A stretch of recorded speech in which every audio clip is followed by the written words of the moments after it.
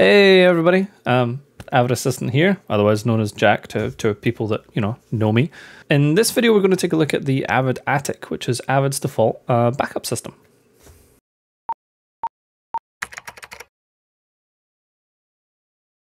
So first of all, before we get into demonstrating the Avid Attic and how to use it, let me give a better explanation of exactly what it is and how it works. When you're in an Avid project, right, and when you hit your Command S or Control S or you wait for your autosave to do the thing, whenever you save a project in Avid, it's not necessarily just saving the project file. Like I'll look inside this project just now, so I'm using this one here, and the project file is this down here, AVP. Avid project. Sure, that will get saved, but that could essentially be disappeared or deleted. It wouldn't really be that big a deal. That isn't the most important thing we're saving when we save.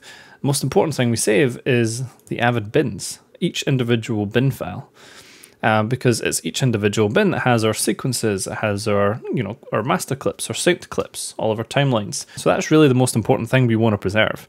And this is what the Avid Attic will do backups of. So you can see in this Finder window here, I've brought up my Avid Attic. Don't worry, I'll show you where it is a little bit later. We'll come back to that. And inside here, we have folders for different Avid projects. So the project I was just in is Avid Assist 100. That's the regular one I use for these videos. And we can see it there. Now, when I go into it in the Avid Attic, we get bins, scripts, and unknown. So unknown is going to try and save other things like color correction presets. It's not something I've ever had to revive from the attic. Scripts it's saving your script bins if you've been using script sync. And your bins is all of your other bins. Now you'll notice here that you don't actually see AVB bin files. You'll see a folder for each individual bin within the project. And then if you open up the folder, you're going to see a whole bunch of backups here. So I have up to version 123 of this lot cut bin.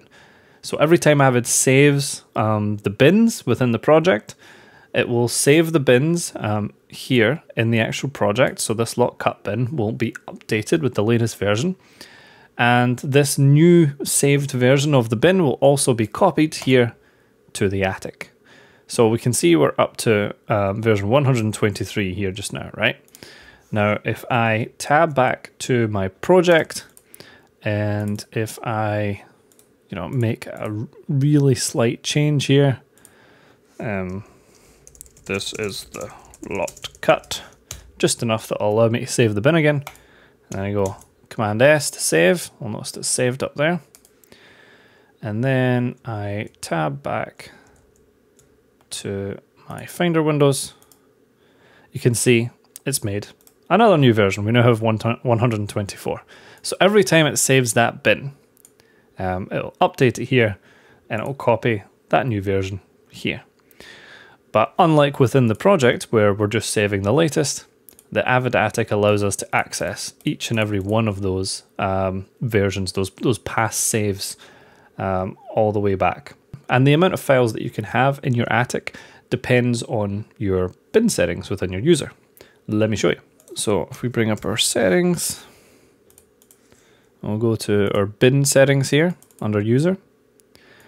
And then here we can see here, we can tinker with the maximum amount of files in a project's attic and the maximum amount of versions of a file in the attic. Now, by default, this is much lower. I think it's 1000 files in the project's attic and 50 versions of a file, I think is the default. I usually up this to 5200 just to give me more of a backup, more, more leeway. It's not something I ever really need, but I don't. If you reach the capacity, you will get a warning where the Avid Attic will warn you that now each time it saves, it's going to delete the oldest one, and I usually just kind of like to avoid that. Don't really like that, so I'll up the capacity here, so we never really reach that point. And that pretty much covers us for how all this works.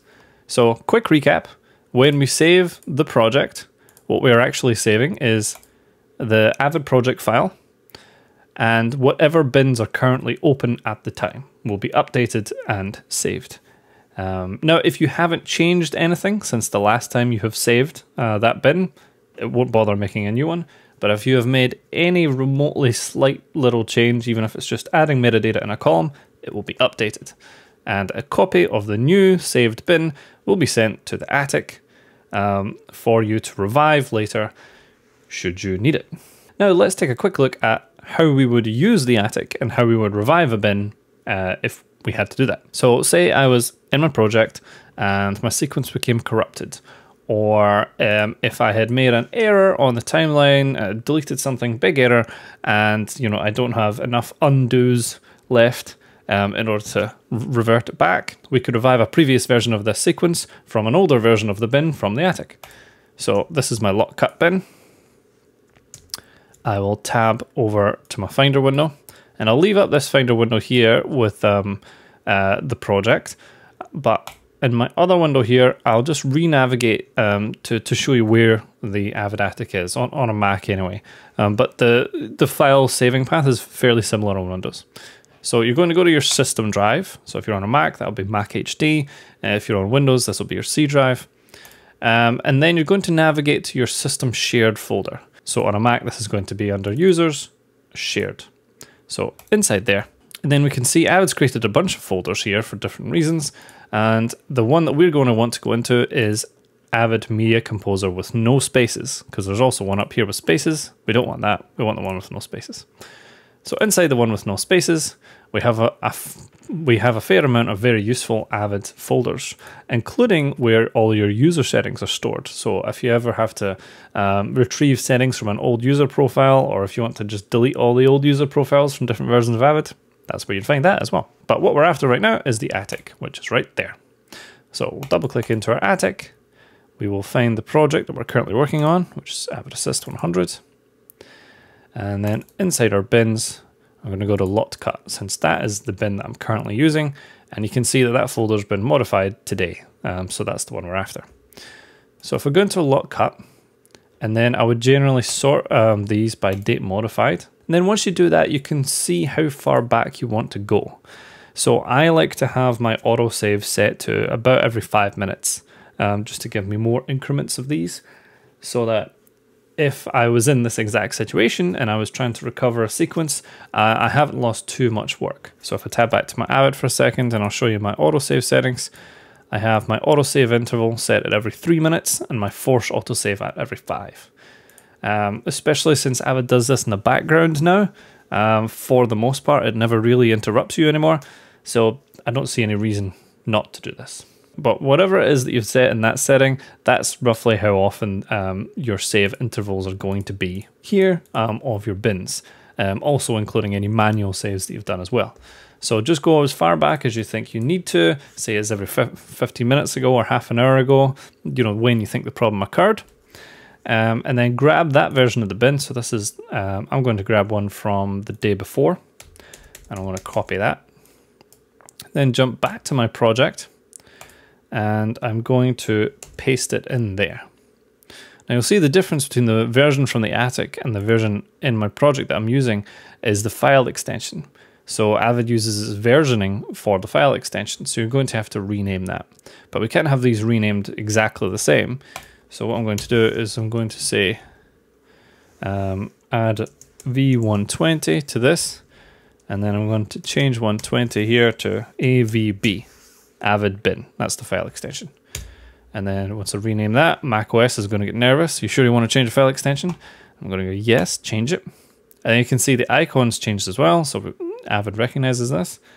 And if I tab back to Avid and refresh my project, it's popped up here, lock cut version 120.